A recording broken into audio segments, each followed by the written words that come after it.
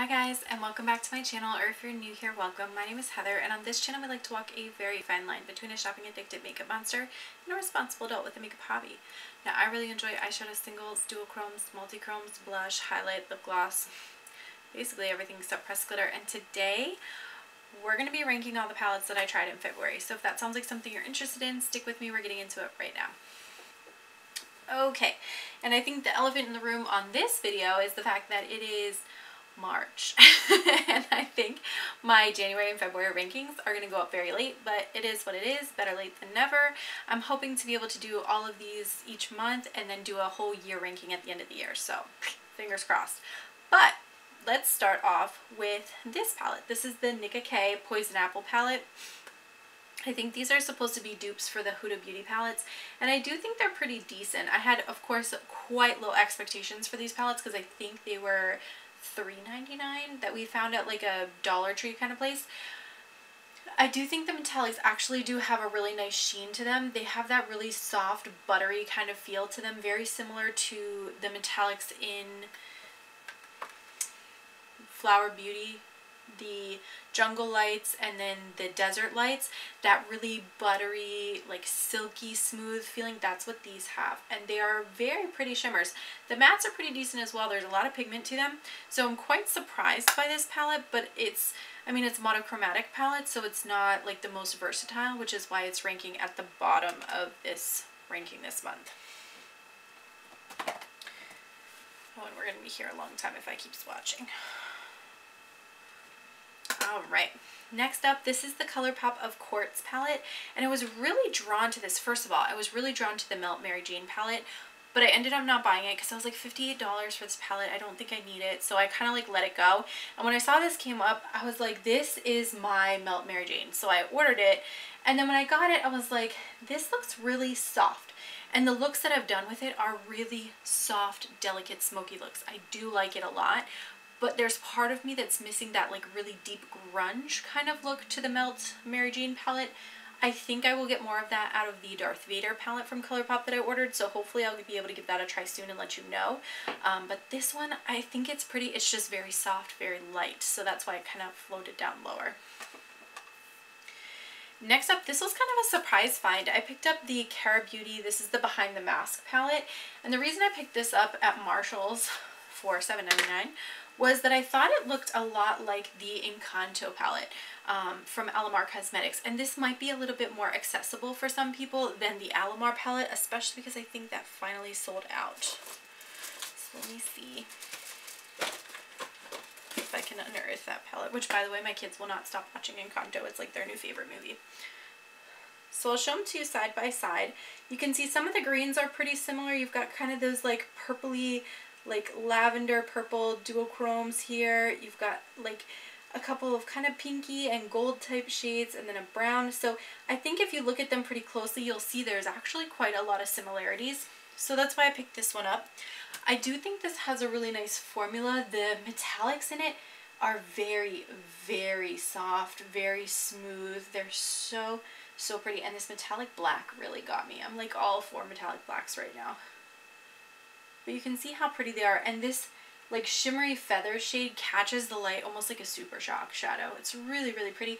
So for me, I think this is a really nice palette, but again, it's kind of big, and I already have something kind of similar to it, so it floated towards the bottom for that reason. But I do think it's a good quality palette, so if you're looking for something similar to Encanto and missed that palette, this Cara Beauty one might be for you.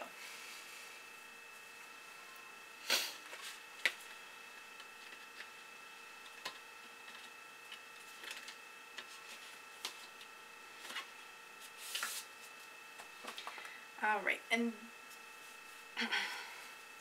this is where it starts to get a little bit challenging. The next palette that I want to talk about is the Huda Beauty Wild Python palette. Can you guys see the like shift? Oh yeah, there you go. There to there. So cool. I love it. I love the little like details that she puts into the palettes. So this is a little 9-pan. It looks like this. I was so drawn to it because of these shimmers, like this lime green shimmer, this kind of grungy green toned gold, this really pretty blue, like all of this really captured my attention. The trouble is the mattes. Like, the mattes are just very lackluster. I feel like they don't have a lot of pigment, so I find myself reaching into other palettes to kind of round out an eyeshadow look when I wish it was a little bit more like a one and done in one palette kind of a look. So for me, the mattes just are not enough, but the shimmers I do think are pretty, and that's why it ranked a little bit lower. Oh, this next one, this next one breaks my heart. Like, physically hurts me. And it's this palette right here. So this is the Martine Cosmetics 669 palette, and it opens up like that. It is so, so pretty inside. Let me see if I can get you a close-up. Now that my camera sometimes autofocuses. Yes. So the things that attract me about this palette, this silvery metallic here, and then this one up here, very, very pretty. The trouble is this multichrome, this multichrome, this multichrome are all very thin formula. Like, you have to push and dig to get like some pigment up, and then when you actually do swatch it, it's like it's there. Oh, actually that looks really nice. It's there, but it's just not like as wow as like my Cliona shade. And I have a Cliona shade that looks like this. Hold please.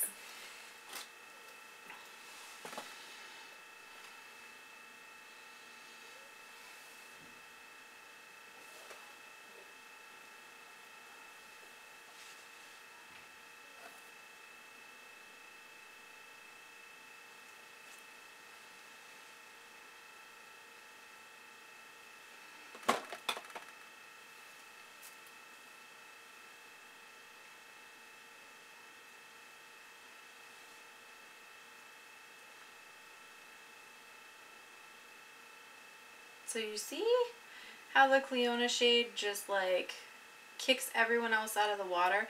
And I think it's just like a volume of the pigment issue, because I think the Martine Cosmetics just has a lot less of the multichrome pigment in it than the Cliona shades. So I think I'm just spoiled by the fact that I have a lot of the Cliona shades, that the Martine Cosmetics shades are not as impressive to me. But if you don't have any multichromes and you aren't interested in buying multichromes from like indie brands like Cliona, Davina, anything like that, this would be a nice way to try a couple of them out. Just know that there are better formulas out there. So that's the part that's disappointing for me about that one.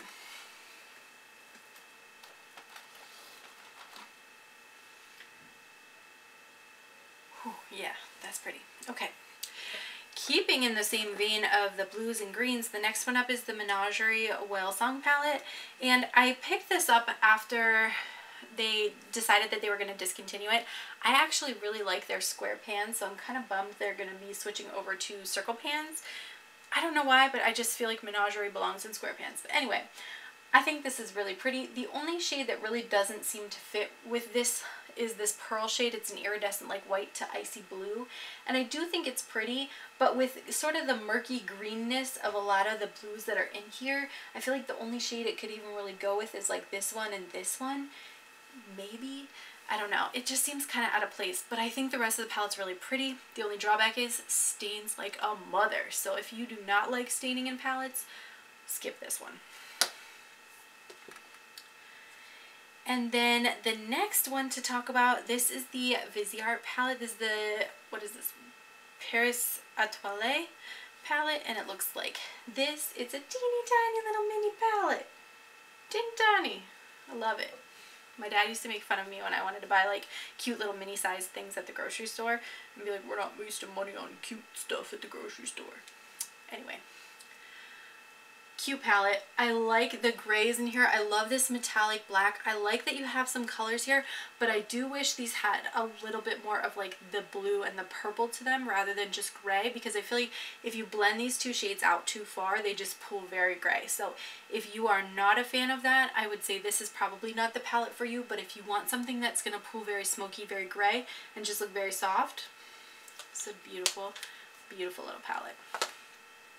And then probably my favorite palette I played with this month was the Odens Norns palette. And this one is not a new one to my collection the way the other ones are. But this one I kept pulling into for different looks this past month. And I really liked it. I loved getting a chance to play with this pink chameleon shade, which I did not realize initially was a multi-chrome. I don't know how that missed my entire brain, but it is. Let's see if I can do it across here. You see that? Oh, it's so pretty. Yeah. So I was using that for inner corner. I was using it for lid shades. I was going crazy with that shade in addition to some of these other palettes. And I think it came out really, really nice. So for me, this, when I looked at all the palettes that I picked out this month, this was the one that I was the most excited about. So it flew up to the top. So with that said, you're going to have to let me know what kind of palettes were you playing with the month of February. I'm actually surprised I didn't play with more of my like pinky tone palettes, because usually that's my jam. I mean, I have an entire drawer of pinky tone palettes, so I don't know what got into me, but you guys are going to have to let me know what you were playing with this past month.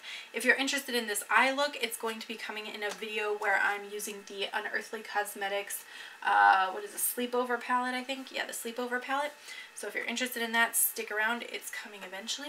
I want to thank you guys so much for watching. Don't forget to like and subscribe before you go. And I'm going to catch you in my next video. Bye! I really have to wipe off all these multi-chromes. Look how pretty they are.